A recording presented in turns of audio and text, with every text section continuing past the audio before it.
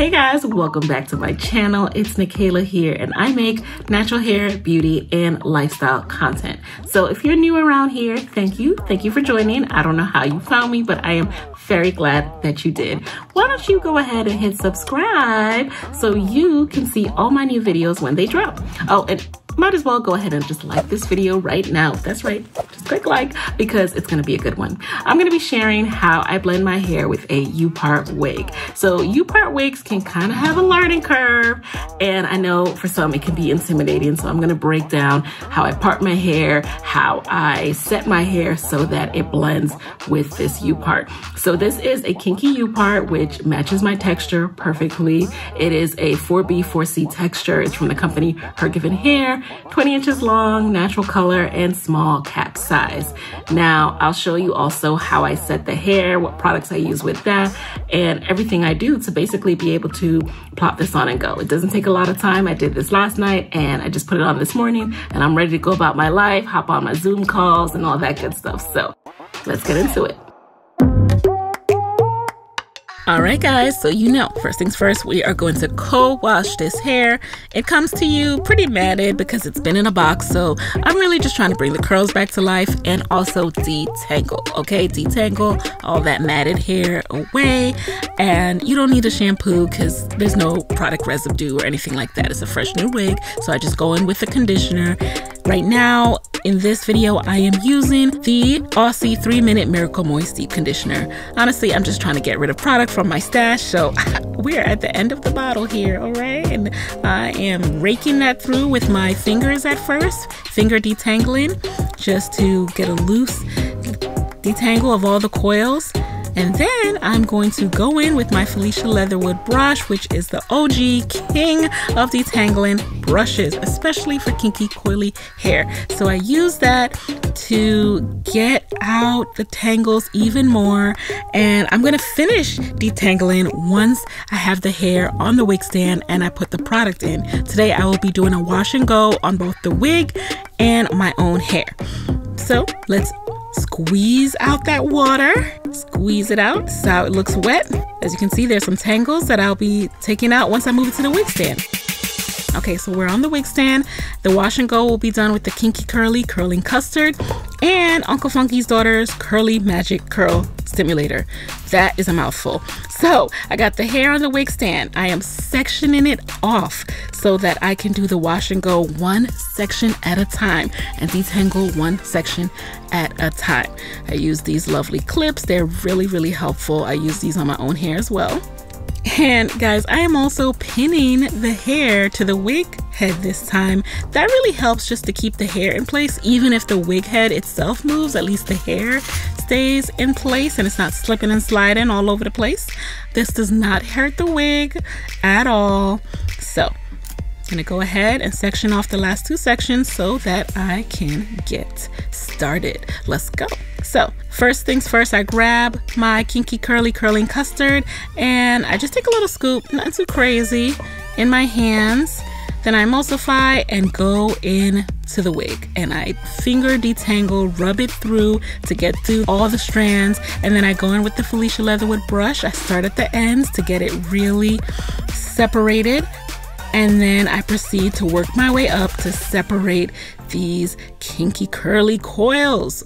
Okay, then I go in with a little bit more product to make sure I'm getting to all the strands and really setting that hair. All right, now it's time to add some of that curly magic on top. So the natural hair community has told me to layer with botanical gels. I really just heard about wash and goes like last year, so this is what we're doing, and honestly it does work on my hair. I just find I need a little bit more heavy duty for my hair though. So once I have the curly magic, you'll see that the hair is really starting to incorporate now. Well, my hater wig head is once again tilting all over the place. However, the wig is starting to get really, really detangled, and I am spraying more water to make sure I'm saturating that hair, because this works best when your hair is really wet, super saturated. So I go in with water, I go in with the curling custard, and I go in with the curly magic to each section one by one, and look how defined that is. Then I add my finishing touch, which is Nairobi foam just to help with the set even further. So this is how it looks once I'm done prepping the hair, and I'm gonna leave it like this overnight. It's gonna dry like this. All that whiteness you see is gonna disappear. It's not gonna leave residue. And this is about how much shedding I have from this unit. Girl, bye. Okay, so now it's time to set my hair. Make sure you got your water bottle on deck, your spray bottle. Make sure you still have Kinky Curly Curling Custard in front of you. And I'm bringing in the bad boy, the Extreme Wetline Gel, because we need serious set, okay? So I have washed and detangled my hair.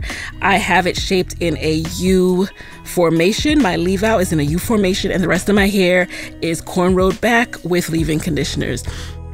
Like I said, this is beginner friendly. I am not some professional stylist who does perfect cornrows, but it's really not necessary. You do not need that. So I'm going to go in with my spray bottle, then my Kinky Curly Coiling Custard, then the Wetline Gel, and I just layer it one on top of the other, okay? Really straightforward there. So this is what it looks like once all that product is in. Again, this does not leave residue for me. So all that whiteness or anything you think looks white, that is gonna disappear. You're gonna see the next morning, it is all going to be black. The last thing I do is I take my diffuser and I diffuse my curls to help with the drying process. So this is the next morning. Oh, actually, I'm lying. This is the same night. This is after I'm done diffusing. And what I'm doing now is I'm going to pull my hair back under this wig cap and then apply a scarf and a bonnet to keep my hair set and stretched for the next day, because that hair needs to go over the wig track as my leaf out. It needs to cover and make sure that I don't get exposed. So I got to keep it stretched. All right, so after I pin it back, I don't pin it at the ends, I pin it kind of in the middle, and then I tuck it in under the wig cap. This part does not have to be perfect either. As you'll see, there's like not every hair actually even makes it under the pin.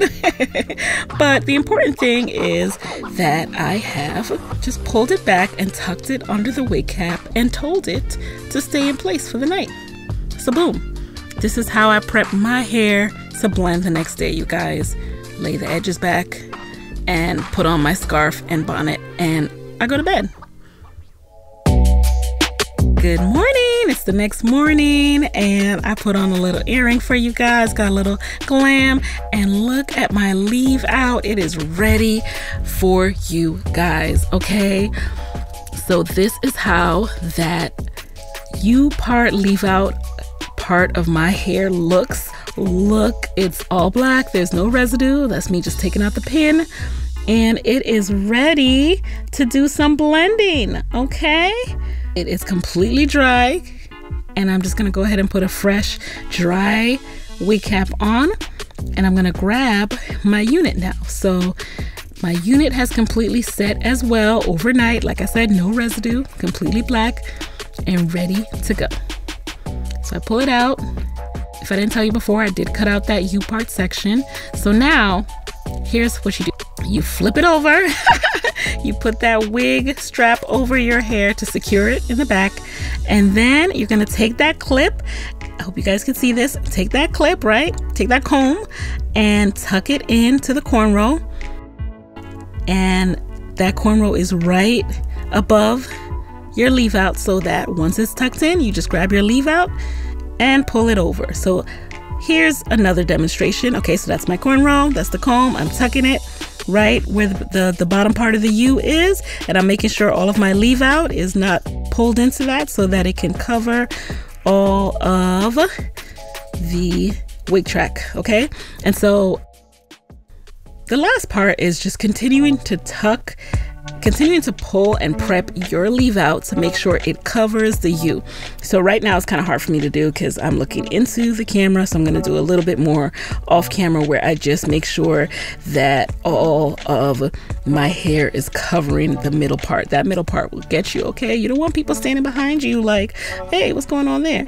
So you're going to grab your handheld mirrors, you're going to look in back of you as much as possible to make sure that your hair is all the way blended. And another thing you can do is take some of your hair and kind of take the end and twist it into some ends of the wig. I didn't get to do that in this video, but basically, you know, you kind of do a loose little twist so that it goes together even more. So boom, here you have it. This is how it looks, and this is the first pass, okay? I'm gonna continue to fluff it throughout the day. It gets better as you go. It just gets even more natural looking. It's kind of like having first day hair versus second day hair, like, but even still, look at this blend. Look at this. This hair is so easy to go with my hair. All right, guys, so this is the final result of my HerGivenHair upart tutorial. I really love how it came out. I feel like it was really easy to blend, and it matches my natural hair leave out. This is what I would do anyway for a wash and go, but this just has more volume. So I love the fact that it's really easy for me to pop on and have a seamless blend with it. With this, now that it's set, I'll just leave it like this, and it can go like weeks without having to reset the wig itself. And then of course I like having my leave out because my edges are the most sensitive part of my hair.